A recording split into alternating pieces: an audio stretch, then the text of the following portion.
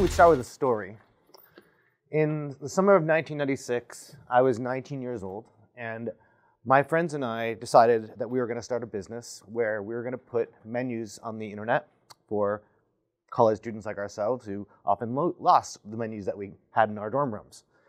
And we went around to I'm from Boston. We went around to a lot of the restaurants in Boston and said we're going to charge them $10 a month to put their menus on the internet.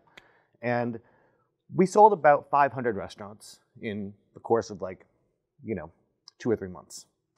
And boy, were we pretty psyched about that. We were solving this problem for ourselves, for our peers. It was just one small problem.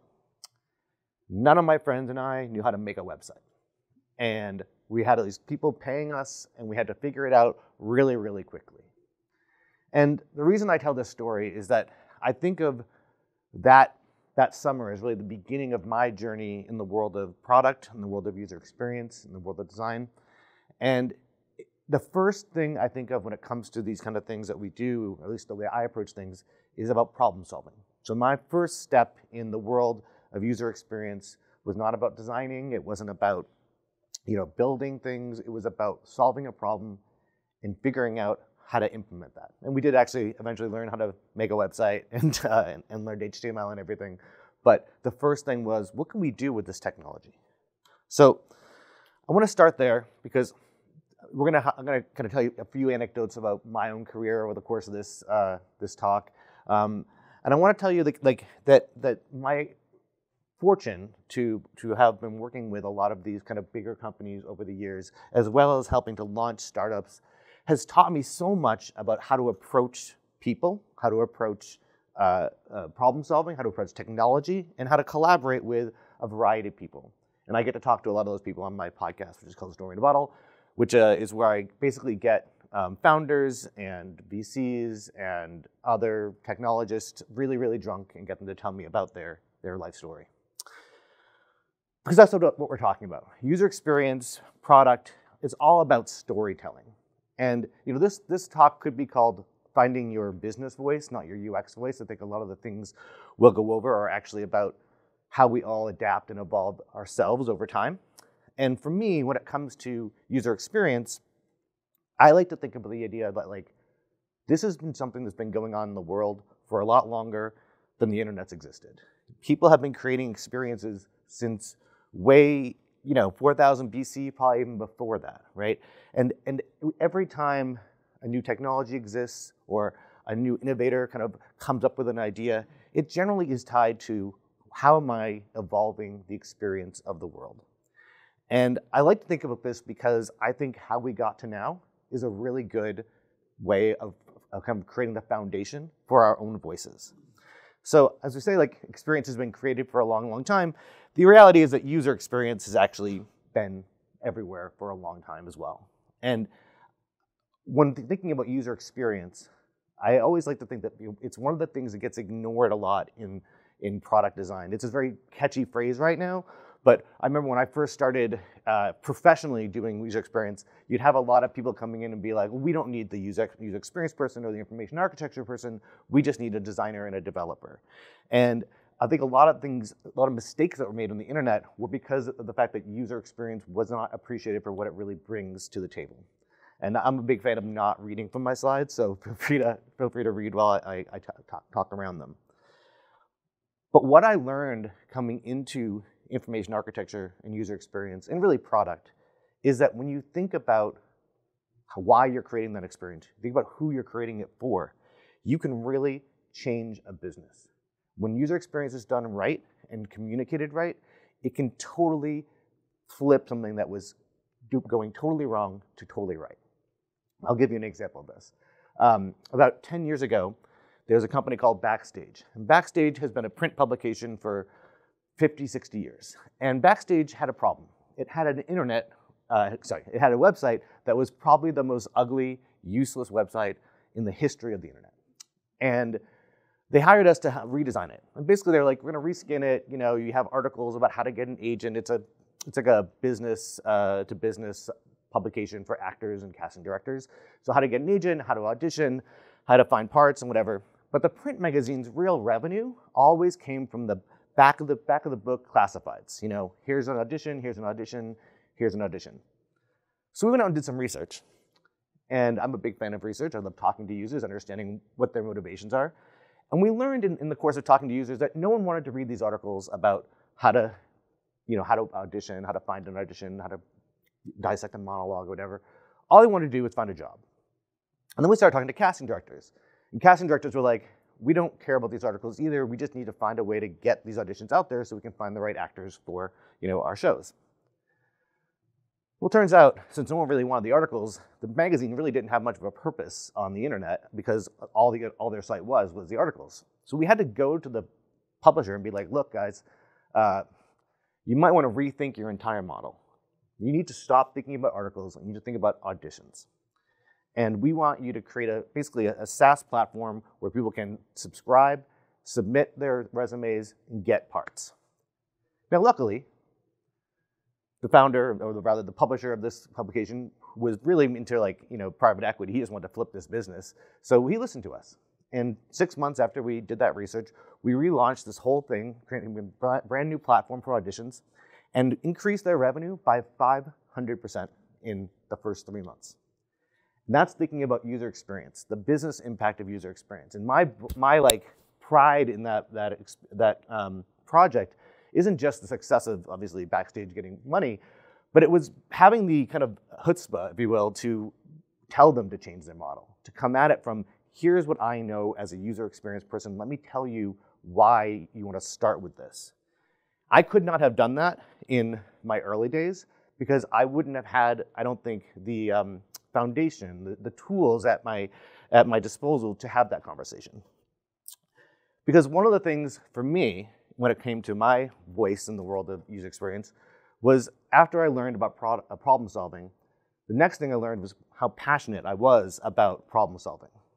And going to Backstage in 2012 and saying, you have to rethink your whole model doesn't really work when you're just doing it from a passionate standpoint. I had to come at it with logic and reason and models. But in 2000, summer of 2000, I was 23, and I was working at a consulting company as an information architect, which we now call user experience designers. And I was very passionate about creating something that was going to work. And I got put on a project for General Electric at this company. And GE was the #1 client at this consulting company. And I was put on the most expensive project by GE at this company. By the way, again, 23 years old, there was no business that I had running user experience on this project. But here I was. The internet was young, .com 1.0 was happening, and I was super passionate. And so, because I wanted to create such great experiences, I would kind of push back, let's say, on our clients at GE, who were a little bit older, who probably didn't have the respect I probably should have had for them, or for their knowledge. And I would get into arguments with these people. And this one woman who was very nice, her name was Kay, she came to me one day and she wanted to create a forum section on this kind of a financial learning website. And I was like, great, we can definitely create a forum section for you, no problem. And I looked at this as an opportunity. I was like, this is my chance to design a forum that is going to be better than all the forums that are out there. And Kay said to me, that's nice, Dan, but I just like this forum over here on this other website. It looks really nice, it's clean. Can we just use that design or that aesthetic for our forums? And I was like, no. I got this. And I went home for the weekend, and I spent all weekend designing this new forum system. Oh boy, it was amazing. And I came back on Monday, and I said, Kay, look at this thing that I made for you. It's going to rock the world of forums in financial learning. And she said, no, I don't want that. I want the one I showed you. This is what I want. And I feel like, I was pretty straightforward about that. Well, I was not going to have that. And we got into it. And boy, did we start yelling in the middle of an open office where everyone around us stopped talking on the phone and having their meetings and could hear us yelling. My boss comes up to me, taps me on the shoulder. He's like, can I talk to you for a second? I was like, all right. we walk outside of the deck of the office, and he says to me, what are you arguing about? What is this fight you're having? And I'm like, well, she wants the forms this way. I think they should be this way. And he's like, is this the sword you're going to fall on? This is the thing? Like, are you prepared to get fired for this forum that ultimately doesn't matter?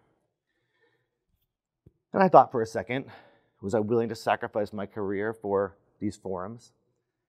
And the obvious answer was no, I was not going to do that. But I had to think about it. And I thought about this like over the years, over the past like couple decades. I think about this fight I had and how passionate I was and how angry I was that we couldn't do things the way I wanted to. And I had to listen to the client because they were paying for this. And I learned something from that about like my own journey, which is that I had to find another way. I had to learn how to have that conversation and show that passion, but do it in a way that made more sense, that was more logical, that not that I was ever going to win that argument, but at least kind of try to be more persuasive than yelling. And what I thought was really interesting about my boss who tapped me on the shoulder was he was a yeller himself. He would scream at our clients. He was also very intimidating, 6'5" Viking-looking guy who, could get away with it. He would hang up on clients. He would slam the phone down. Later on, he eventually became an employee of mine, and he threw a table at me. So that was his voice, and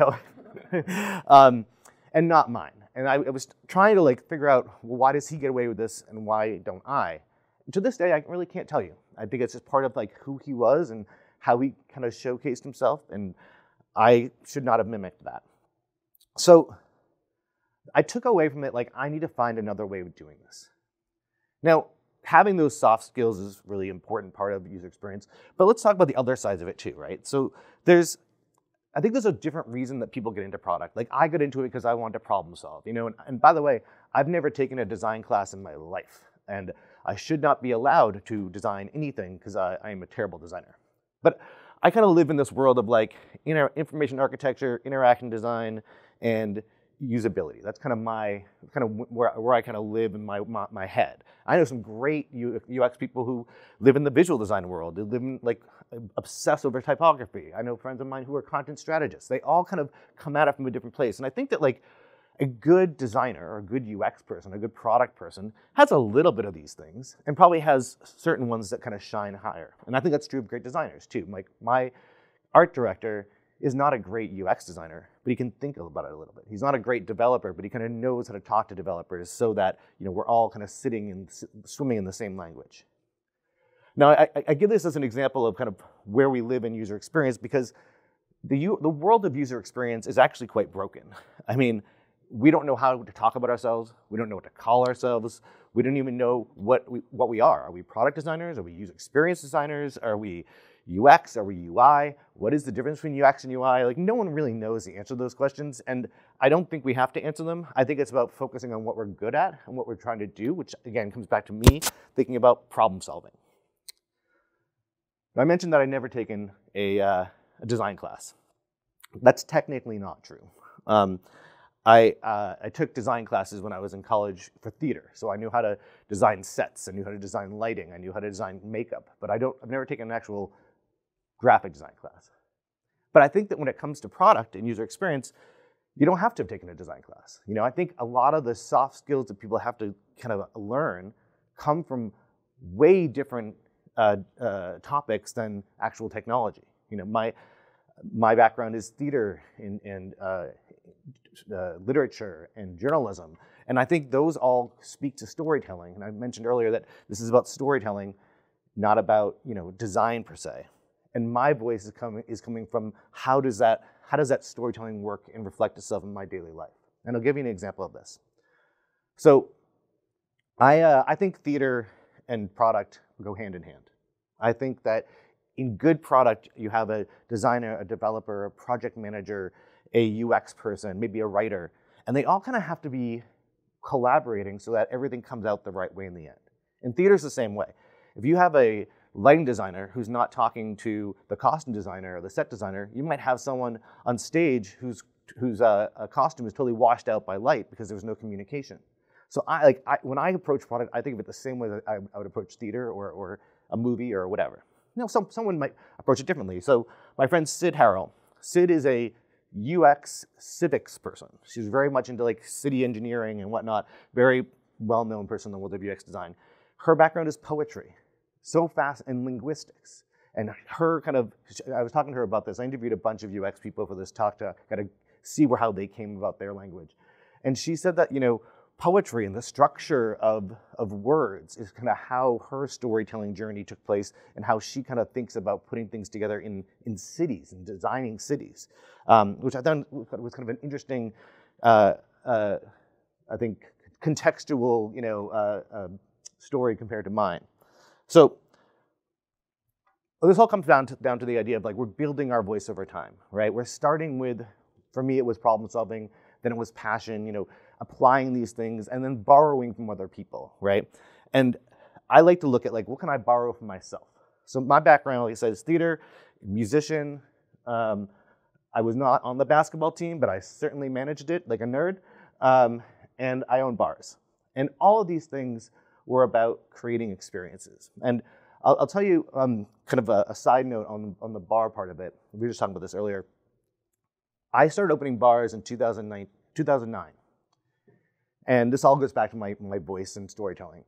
I wanted to see if I could apply all the stuff I do professionally in digital to the offline world. Can I do user research? Can I think about collaborating with a designer and a developer, in this case, a construction person, to make something that solves a problem? And I went to a neighborhood, and I looked around this neighborhood in the East Village, and I was like, what kind of bar doesn't exist here? And I got an Irish pub over there, there's a sports bar there, there's a craft beer bar next door. I was like, I want to create something that's more like someone's living room, like someone you could hang out all day, and because in the East Village in New York, no one has a living room. The apartments are like the size of, maybe half this room. And I did that, and I actually went through the regular collaboration process I do with my team at Charming Robot with a developer, a construction worker, an actual designer, a bartender who helped me kind of craft cocktails, a chef to help me craft food, to really understand how this could all work together. And our Yelp reviews actually reflected this.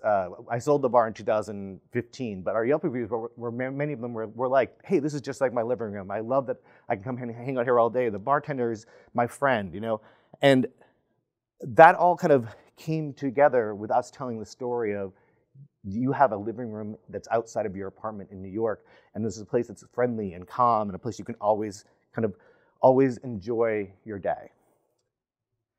And this is why I think to myself that like all those skill sets that we have, they all come together, and allow us to start telling stories, allow us to create great experiences. Wow, that is blurry. And at the same time, I think the challenge is that because you can have such a wide variety of backgrounds to kind of come into this world of user experience, it also makes it very confusing for people to even know what we do. Jonathan Corman is another great UX person who has a very, very strong attitude, let's say. And I really enjoy the fact that he was very straightforward to me about saying, no one knows what we do. My parents ask me what I do. I have to tell them I'm a designer because they have no clue what user experience means. But as I was thinking through this, I was thinking through the argument I had with that woman, Kay, I started thinking like, how did I evolve this? When was the next point in my life that I kind of got a sense of what I actually do and why I might be good at it? And I realized that it was when I started to have empathy, when I started to look at like, oh, I'm not just solving this for a business, right? I'm not just trying to solve this problem because I want to. It's because I want to create something that actually solves a problem for people too, that actually gives them a reason, like I go back to my menus, that a reason for existing. And so around 2007, I had some really good luck. I had the fortune of creating or launching Hulu. At the same year, I redesigned CNN and the New York Times. And what I learned was that like I was learning how to approach problems from a kind of human point of view. And so in 2007, when my friend Kevin and I finished working on Hulu, we left this big agency we were working for, and we started our own agency called Hard Candy Shell. And boy, did we have a definitive voice as designers. And we were ultimately complete assholes. our voice was just arrogance. And it wasn't arrogance from like a bad place. I mean, we didn't mean to be arrogant. We just looked at ourselves as the Gordon Ramsays of user experience design. And we would yell, and we would come at it from a place of experience, right? This wasn't me at 23 yelling at my client. This is me at 30 yelling at my client. So those 7 years, big difference. But the reality was like, we weren't wrong, right? Like we launched from, Hard Candy Shell, we launched Rent the Runway, we launched Foursquare, we launched Guilt. Like we had a great run of startups that we got to create. We redesigned the Wall Street Journal and helped them make money on a subscription basis, which no one was doing at the time. But we just did it with such attitude, And but at the same time, we wanted to have attitude. Like we wanted our voice to be a little bit edgy. We wanted to be able to push back on our clients and tell them no, because we had learned at big agencies that you're not allowed to say no, right? You say yes because there's more money coming in, but as a small agency, we can be a bit more picky, right? So we did that. And on the one hand, we had some successes, which is great. On the other hand, what we noticed was it all started to trickle down into our team members. So, here we are, 30, 31 years old, feeling pretty good about ourselves. But when we have like a 23-year-old user experience designer who has, been out in the world for a couple of years, now they have that arrogance too. Where'd that come from? They didn't spend the past 10 years, building up a resume of work, and yet they have the arrogance. And I remember sitting there like in my office being like, this is not fun. Like, no, I don't like any of these people. And I don't like myself, It got to the point where everyone was so arrogant and full of themselves that you couldn't have a brainstorm meeting because everyone was afraid that their idea would be shot down or laughed at. Not a great way to go forward. But it took me a few years to really kind of, I think, really get this. I'd say it started in 2007, but it was a little while before I really kind of looked internally and said, okay, Dan, you got to figure out how to do this better. And so while I did that, I kept thinking about storytelling and how can I use my craft as a storyteller, as a writer, as an actor, as a journalist, to be better at convincing people why they should do things. And it started in the arrogant world, but it evolved into being more about giving evidence, backing things up with quotes from users, like looking at the analytics and being smart about how you tell the story of analytics, which is funny because you don't think of analytics as particularly creative, but they do tell a story. I always say that the analytics can tell you everything except for why. And then you go to do the research with the people, and people give you the why. And combining those things are what kind of got me to be not just opinionated, but informed. And this is where I started really getting to be, I think, a much calmer, a much more approachable designer. And more importantly, I think a more solution-oriented designer or UX person. And this is why I say this is about not just your UX voice, but your business voice. Finding solutions is really what it's all about. And pointing out when things are wrong is only helpful if you can give them a sense of what direction to go to make them right. And doing that with kind of a more, let's say, a stronger attitude, one that is more positive, one that isn't insulting someone, or at least it's not telling them or making them feel bad about themselves or making them feel bad about their product. It's about making them feel hopeful, making them feel excited. And for me, it took 4 years. It took 2007 to 2011. 4 years of just feeling arrogant. And I remember I was out for drinks with a friend of mine who was a creative director in 2000, I think it was 2010. And we're having drinks, and he worked at an agency that I had previously been at. And I had no respect for that agency. And the reason I had no respect for it was because I just thought the work they were doing was kind of boring. It was kind of trendy. It was like chasing trends and not really thinking creatively about things, but just kind of doing what everyone else is doing. And I just think it was kind of uninspired. And I told him this, in probably not the best way, basically. I said, you should quit your job. You should leave it. You're doing terrible work there. You're better than this. Well, we didn't talk for 6 months. And the reason we didn't talk for 6 months is I didn't realize how much I'd offended him. Well, that guy and I eventually made up. And in 2011, after 4 years at Hard Candy Shell, I couldn't deal with it anymore. I was done. I was sick of the attitude. I was sick of the arrogance. I was sick of all just the negativity that surrounded everyone every day. And so I said to this guy who had quit that agency at that time, I was like, let's start another company. Let's do this better than I done. And I apologized to him, obviously, for being so arrogant. And he's like, all right. And we started Charming Robot, and I left Hard Candy Shell. Sold my shares to my partner, and was like, good luck. I hope you succeed. But when we started Charming Robot, I was like, I don't want to come at things so negatively. I want to be solution-oriented. I want to be empathetic.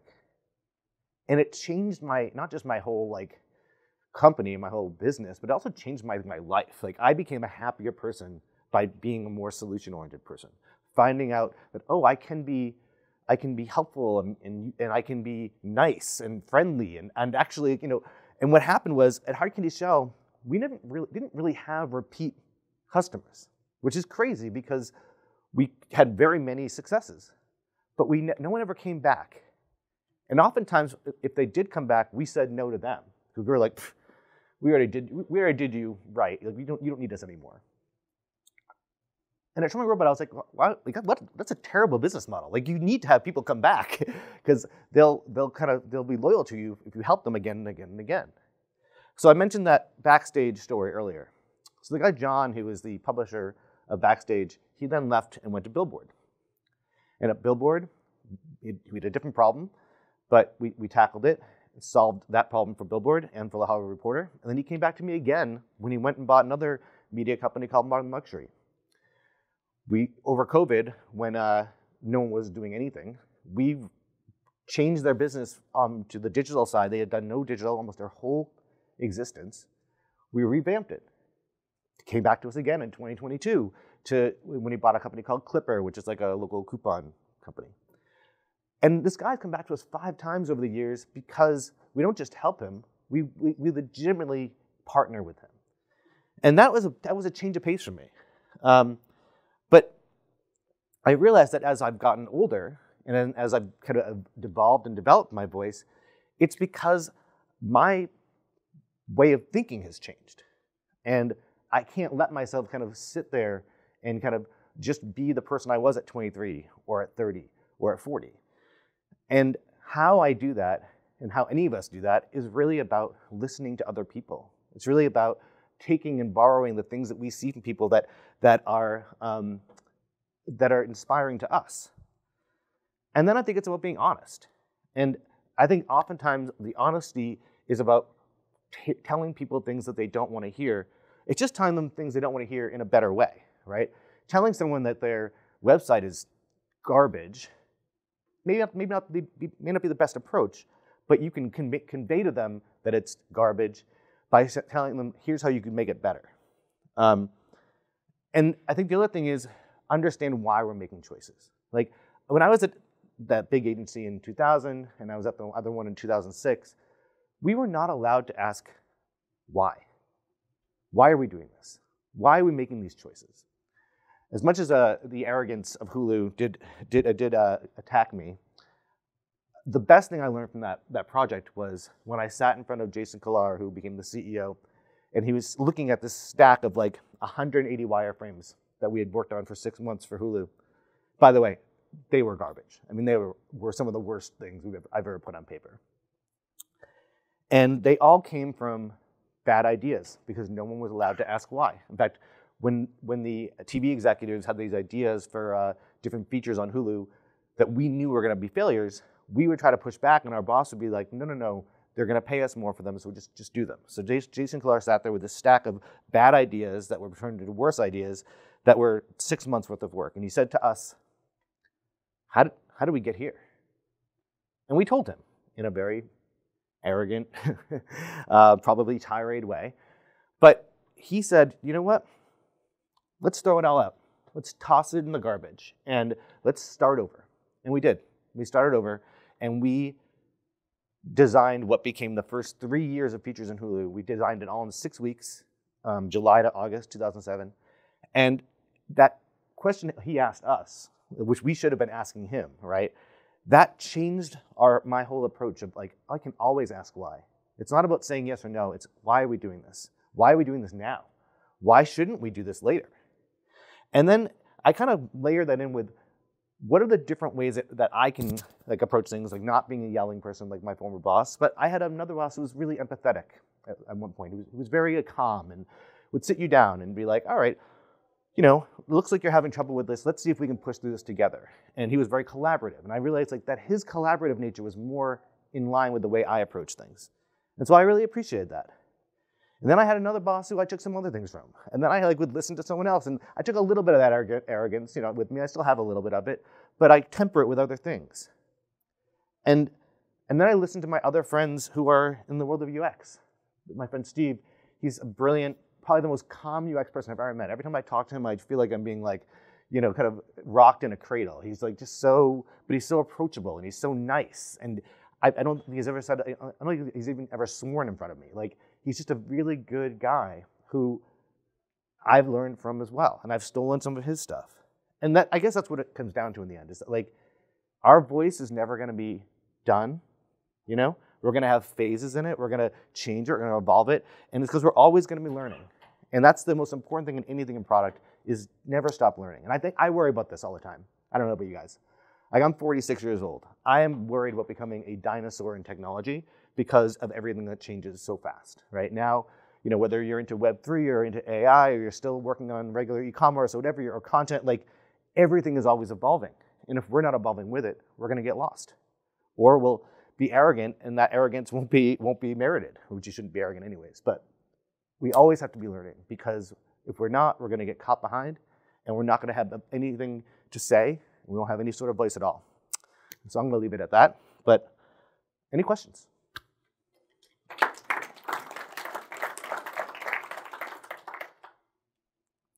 Yes? Have you run into clients who how to develop not doing traditional design? You know, no one's ever asked me. But I think that you know, I think that what people assume is, at this point in my career, I have a resume of things I've worked on that people have heard of, so they're like, oh, I want to hire you for that. I think the problem is actually, it's different. The problem is they think that I do everything. So they're like, Dan, I want to hire you for this project. I'm like, right, but you actually need like this group of people that I've been working with for 15, 20 years who kind of back me up and help me and whatever. And they're like, well, but you did this. I'm like, no. I did not do that alone. And that, yeah. Your background's so varied. Yeah. In a good way. Like, I don't think you can come up with great solutions about starting from one end and going to another and everywhere in between. But I've heard some folks sort of do the railroad journey and ask, well, how did you get here? And what did you judge how to start? Yeah, you know, I think there's like, I talk a lot about this when it comes to UX, like education-wise. I don't think there's a right combination of education. I mean, there are things that I prefer. Like, I want to hire people who have humanities backgrounds, right? Like, I think that's really important because it kind of helps you shape things into something that makes sense. But I also don't think you have to go to college, you know what I mean? Like, I think that any good person in user experience, any good person in design, any good person in development should have a little bit of knowledge of all of those things so that you understand what's being built and what can't be built and what can be. And so I don't know that anyone's ever questioned my background, but you know what I'll question? I question people who take UX courses. I don't want to hire them. I will not hire them. I've been burned by those people, and I say that as someone who created the first set of UX curriculum about 10, 11 years ago with my friend Sarah, and I walked away from it because I was like, this is not something that should be taught in the school. No one should pay for this. It's something you learn on a job after you get your degree or learn something else. So, yeah. This doesn't count, right? No. Take everything away from this. Yeah. You and I have very similar backgrounds because I started in theater and what have you. I'm literally like about 16 years down the road from you. The only difference is I've never created an agency and a serial entrepreneur that you are, which is a good thing. I see that as you see possibilities and find out how to happen. But I am finding being an outward UX designer right now, looking for jobs. A lot of times they keep asking, okay, where did you get your education? Where did you get your experience? And when I don't have the degree, how do you answer that when they ask you, where did you learn what you did? Why don't you have a degree? Why don't you do this? Do certifications, etc. I mean, the first thing I would say is that I tell people I just started doing it, right? So like, I didn't even know what I was doing. I say to people like, when I started my company in 1995, 96, whatever it was, like, I didn't know I was doing user experience and information architecture. And when I got my first job as an IA in 1999, I didn't actually like it. So I tell people like, I kind of found my way into this world by realizing what I wasn't good at and realizing what I was good at. Like, I'm not a good designer. I thought I was going to be a designer, and I was like terrible at it. But I tell people that like, I learned this stuff by talking to people, by researching, like seeing what else is out there, by looking to people who were my senior. And once I got rid of my arrogance and like actually started seeing that what other people brought to the table, and then I just say, look, here are the examples of things that I've made that show that I can know what I'm doing. And the last thing I tell people is that I'm always learning, right? I'm always keeping abreast of what's going on, because what I made last year or 10 years ago doesn't have any relevance to what I'm working on today. And I would tell someone that who is 22, I'd be like, if you're just out of school, if you took that UX course for some reason and like you feel like you got something out of it, it's like, what did you really learn? Because if you're a developer, right? I have a guy I'm working with, he's just out of college. He's a developer, he's a front-end developer. He's working with my CTO right now. And I listen to them talk. And this kid, super smart. He doesn't know anything about development, even though he's a degree in engineering, computer science, because he hasn't done anything. So I think it's about telling people what you've done, showing that you know what you're talking about, showing that you've evolved from the first thing you did to what you did last year, and that you're looking to do something new and exciting. And the education doesn't matter, I don't think. I don't know if that helps at all. No, that does. It comes down to storytelling. Obviously, Yeah. the theater thing, figure out the story. Yeah. How to communicate that to your audience. Getting them to actually, because lately I've been working a lot with development teams that are both onshore and offshore. And particularly offshore people, or if they come from offshore, and I'll qualify that with they're from India, and they really put a high value on getting that education, getting that degree, showing that certification. Right. Prove to me that you know what you're talking about. And let me show you my body of work. Let me speak to that. And then after a while, then into it. But getting that little toe in the door to let them listen to your story is the hard nut to crack. Yeah, that's a good point. It's funny is that like I'm so anti-certification when it comes to UX. Like I definitely like rally against it in a lot of ways. And I think that and this is true, I've worked with a lot of people in India as well. Like I think there's a rigidness about that style of working that actually makes it harder to be creative when it comes to good UX and good storytelling, which is problematic. I mean, I'm not going to say that you can't be a great UX person in India. I think you can be, but like I just think you don't get as much originality and innovation. And I think in certification, I see this with people who take UX classes. They are taught to do something a certain way, and then are often told you can't do it these other ways. But there's no can't, right? There's just, is it okay for this solution, or is it not okay for this solution? And when you're so rigid and you're certified, you lose the forest to the trees, if that makes sense. Of course, yeah. How do you approach user experiences for products that have widely valued target personas? Is it maybe a lowest common denominator or something more? I start with probably the lowest common denominator. It's interesting when you're building a startup, for example, you always focus on like the bottom of the funnel, like who it might not be the biggest audience to start, but where am I going to get the most bang for my buck? When looking at a bigger organization, like if I'm doing something for like the New York Times, for example, the huge audience, right?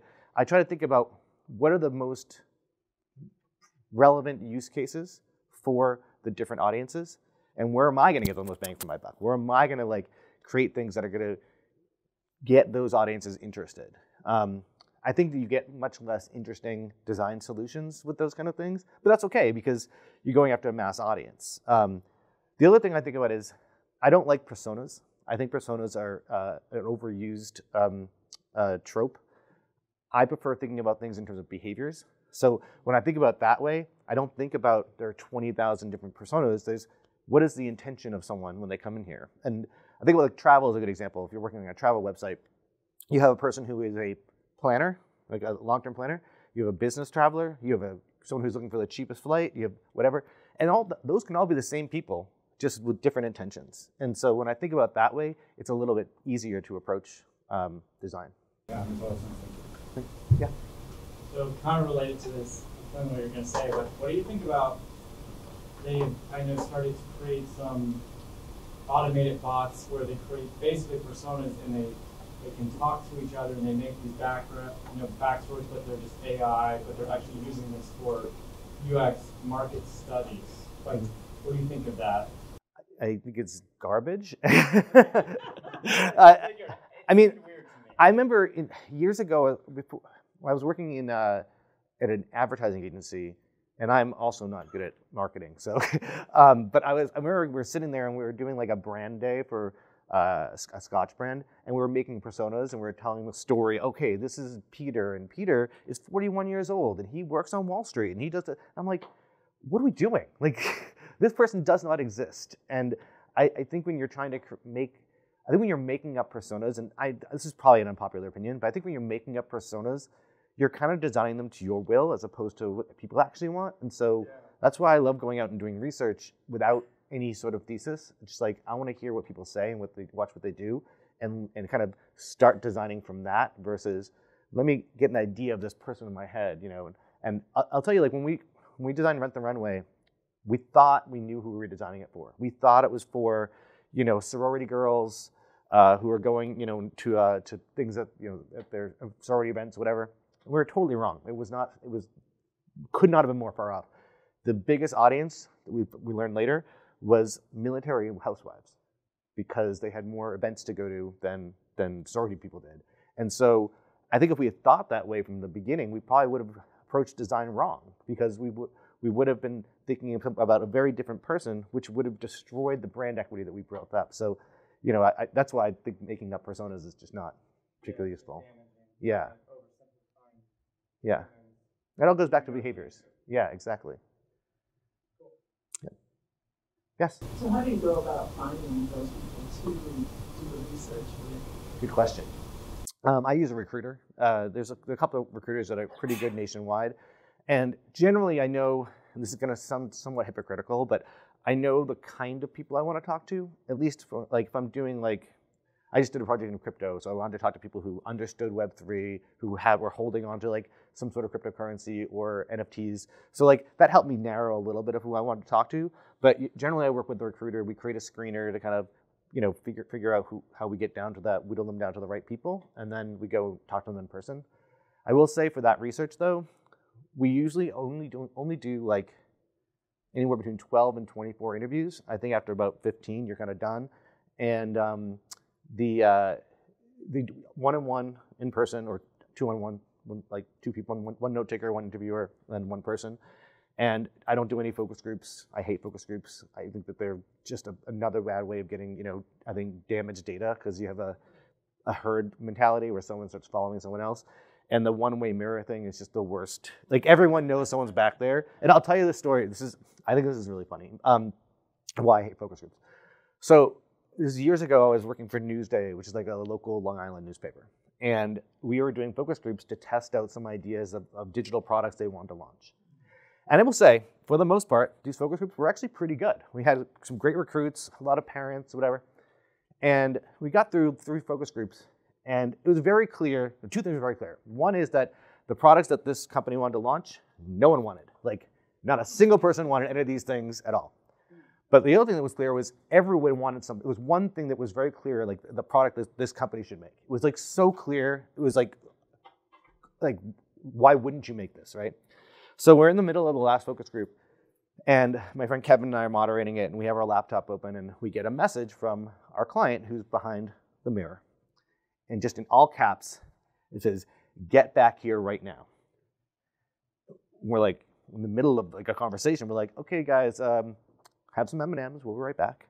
And we get into the back room, and our client is furious. And I picture this, and I don't know if this is exactly true, but like her entire team like seemed like they were cowering in the back, and she's like sitting at the doorway, just like smoke coming out of her ears. And she was like, "This is a disaster. What are we gonna do?" And we're like, "It's pretty obvious what we're gonna do. We're not gonna make these things, and we're gonna make this thing." And she's like, "No, we have to do these things. They're in my roadmap." And I was like, "But you can change your roadmap." Like, there's an obvious product to be made here. And she just didn't listen. She didn't listen to them, and she eventually got fired. But I think the lesson for me was that, like, you know, we have to be adaptive. We have to be listening, and we can't put our own ideas onto our users. That was a long answer to your question. I'm sorry. No, that's great. Cool. No, what? Oh, one second. I'll come right back to you. I just want to get you. How do you handle plugs? You know, that kind of creep out the scope and then also want to compress the timelines? For some reason, those things always go together, too. I'll tell you, I think the best way of doing that is having a really, really good project manager. I am not.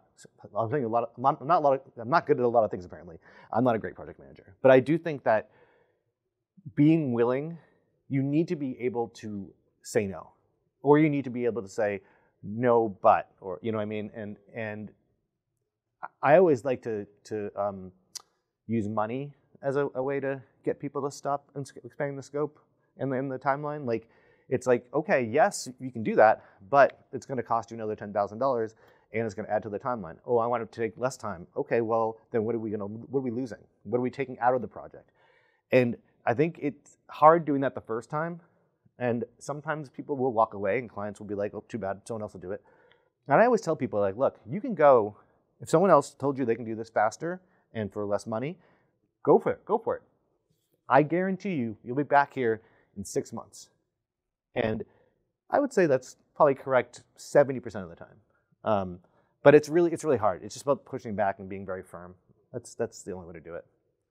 I'm sorry. It's more a matter of trying to tell them, you know, granted, you are not the user. You may want to design for the user, Yeah. but you are not your user. Yeah, I'm supposed to design for the user to support the business. Yeah. If you let me figure out what the user wants, and I'll fit your goals against them. I have a slide in my kickoff deck for every client that says, you are not the user. I say, well, you might be a user, right? I might be a user, but I'm not the user. And so one of the rules I have, and I tell clients to keep me honest in this too, I say none of us should be saying to each other, well, this is what I do, or when I'm on my phone, I do this, or on my computer, I do this. And I say, if you hear me say that, or any member of my team say that, call us out on it, and we're going to call you out on it too. And boy, you know, the first couple times you do that, they learn pretty fast. Any other questions? Well, thank you guys so much. I really appreciate your time.